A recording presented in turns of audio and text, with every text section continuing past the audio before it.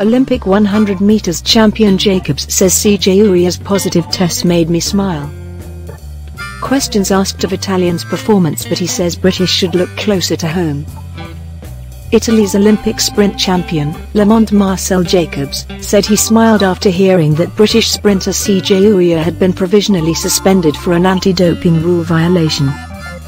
Surprise has been expressed at Jacobs' performance in Tokyo, mostly by the British media, after he became the first Italian to win the 100 meters Olympic gold in Tokyo.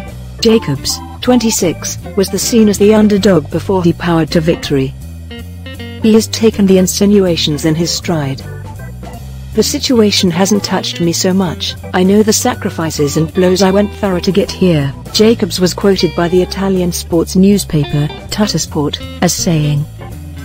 Instead, I want to enjoy it 100%. He added, having seen the investigation into Ujah, I would say that perhaps it's better, for the British, to look closer to home before attacking others. It made me smile.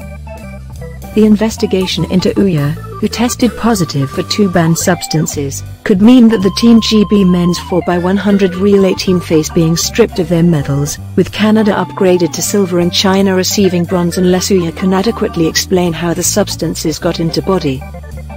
If the suspension is upheld, it would be the biggest doping scandal in British Olympic history, and will take some of the gloss off Team GB's 65-medal haul in Tokyo. Ujah, meanwhile, would likely face a 4-year ban.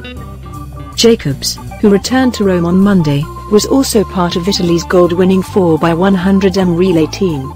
Giovanni Malago, the president of the Italian Olympic Committee, described the doping insinuations against Jacobs as unpleasant. Italy came home from the Olympics with a record 40 medals, including 10 gold. Gianmarco Tamberi shared first place in the high jump.